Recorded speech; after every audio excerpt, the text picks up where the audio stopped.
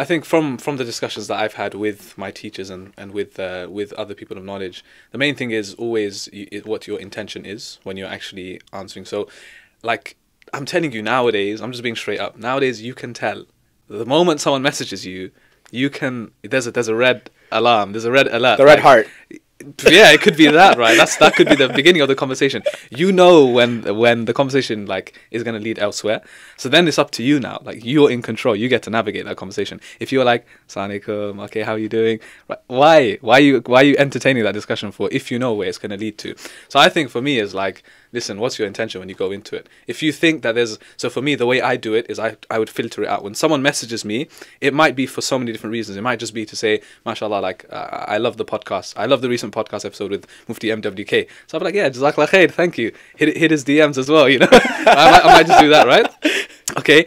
Or it might be someone like, I want to book you for something. So there might be a professional aspect to it. But then the moment where it's just like, hi, hello, how are you? Then I know it's just like, if someone was serious, if someone wanted to like go down the professional route, they would have gone down the professional route. So for me, I know how to filter. Like, after a while, you get experience with these things.